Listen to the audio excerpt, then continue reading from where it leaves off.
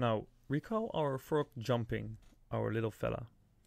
And the next day, we were like, wow, it was so cool. Song the frog jump from lily pad to lily pad.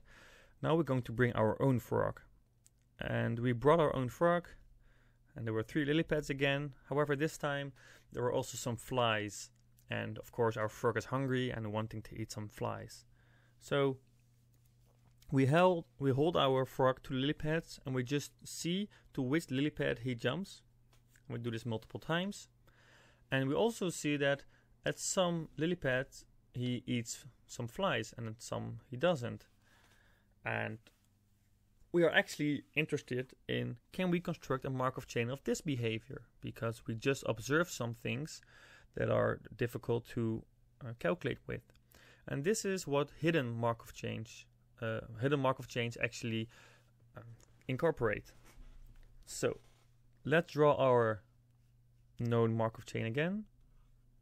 So we have lily pad 1, lily pad 2, and lily pad 3 with our known probabilities of 0.6, of 1, the frog jumping to lily pad 2 from 3 was 0.2, here it was 0.4, and back again of 0.8. However, we're also interested in if our frog eats or not. So we construct 2 hidden nodes called eat and no eat. And we see that at lily pad 1, it actually eats 40% of the time, and it does not eat at 0.6 of the time, 60%. If it's at lily pad 3, it eats all the time, and if it's lily pad 3, it never not eats. On lily pad 2, it never eats, and then we also have to draw an edge to eats, which it never does on lily pad 2, which is a probability of 0.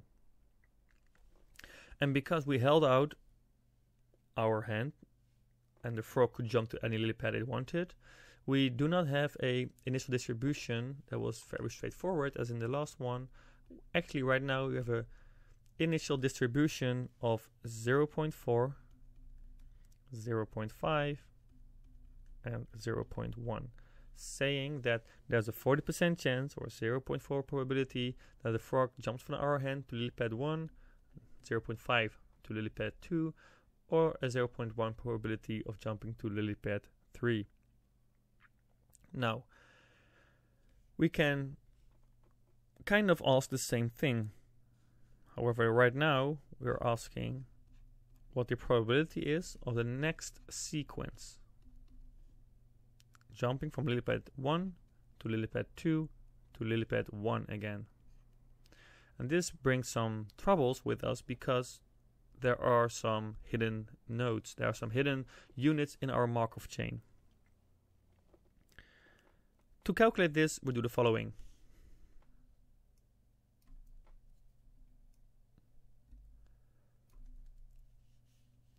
If we go from lily pad 1 to 2 to 1, we have those probabilities, of course.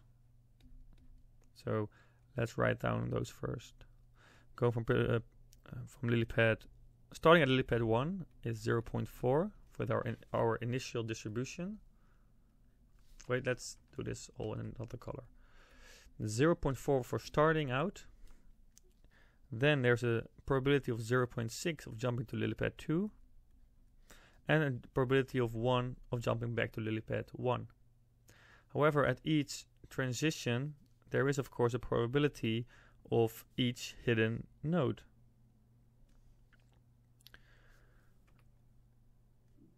Let's look at the first one. We have a probability of eat, then it goes to lily pad 2 for not eat, and then eat again. Actually, there are in total of 8 different probabilities from going from eat, eat, eat to not eat, not eat, not eat. However, since we multiply all probabilities and in state 2 it can never eat, we will not write those down because those will be 0 anyway. So we get eat, not eat, eat. We get eat, not eat, not eat. We get not eat, not eat, eat. And of course, not eat, not eat, not eat. I want to know all these probabilities. And for all these probabilities, the first ones are the same because this is just a state transition going from state 1 or starting in state 1, going to state 2 and going back to state 1 again. Now, we're going to look at state 1 when he is eating. When it's eating in state 1, it has a probability of 0.4, so we multiply with 0.4.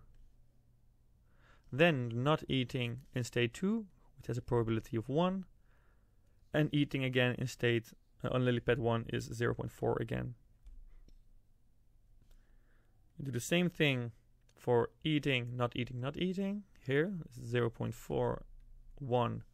And now for not eating in state on lily pad 1, we see is a probability of 0.6. Repeat that for our other calculations as well. Filling in everything. And now it's back to calculating. And this is just for the transition of starting in lily pad 1, then to lily pad 2, and then to lily pad 1 again. The first one is 0.0384. This one is 0.0576. This one is 0.0576 as well. And the last one is 0.0864. And these probabilities we all have to add up because they are different outcomes if we look at the observable states, but the states that are not hidden, not the observable ones, are still the same. It's still lily pad 1, lily pad 2, lily pad 1. So we add these values and we get to a value of 0.24, which is good. Yay, we have the probability of our frog going from state 1, starting at lily pad 1, going to lily pad 2, and going back to lily pad 1 again, with a probability of 0.24. Such hidden Markov chains, as you can see, is all our arrows out of a state needs to add up to 1 if it goes to another state. And all the arrows going to hidden units also all need to add up to 1. So if you just look at a state and all the arrows going out of it, it actually adds up to 2 in this case. Adding up to 1 for all the non-hidden states, and adding up to 1 for all the hidden states. It is possible to construct a Markov chain that has no hidden units. So let's do that.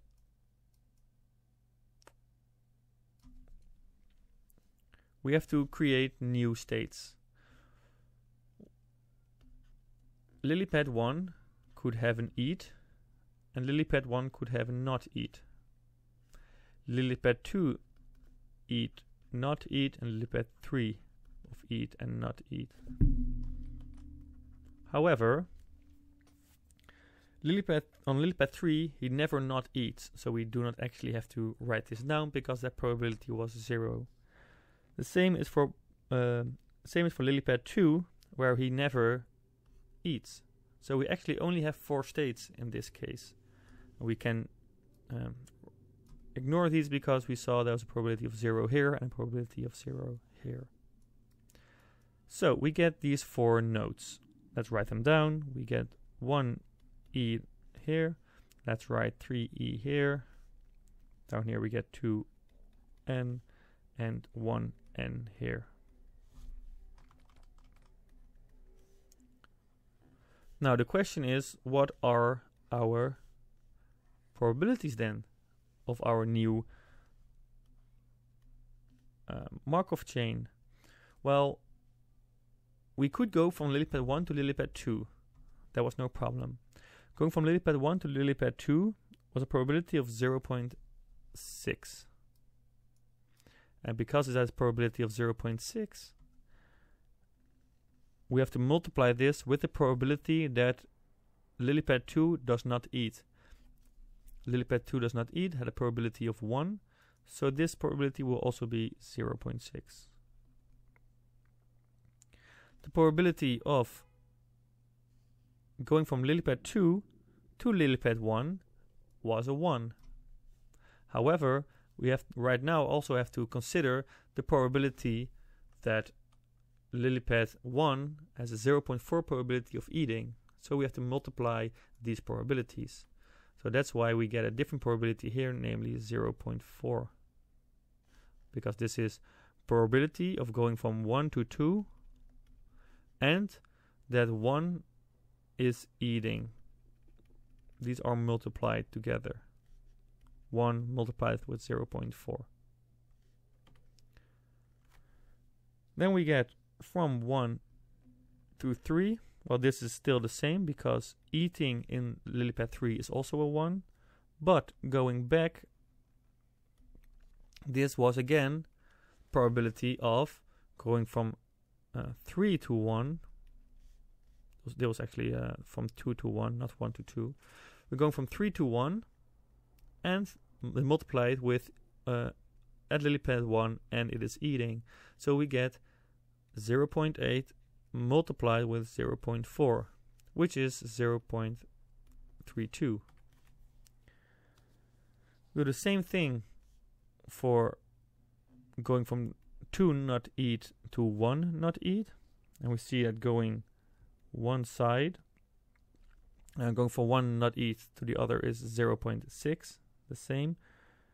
And going back, we actually have to multiply again to 0.6 because the probability of not eating in lilypad 1 was 0.6. And then from lilypad 3 to lilypad 1 and 1 to 3 again. Well, 1 to 3 is still the same, still 0.4. And going from lilypad 3 to lilypad 1, still not eating or going to not eating. Going from lilypad 3 to lilypad 1 was 0.8, but the probability of not eating was 0.6, so we get to a probability of 0.48. And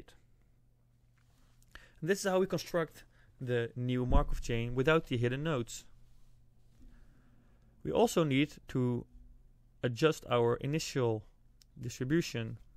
Our distribution in the old Markov chain was 0.4, 0.5 and 0.1. Right now we need a different one. And you note that with a tilde above the pi. We need one for each state. We need one for 1e, we need one more for 1n, we need one for 2n and one for 3e. Well, luckily 2n and 3e, they stay the same because there's only one hidden state connected to them. They are not split up. However, our lilypad 1 has been split up.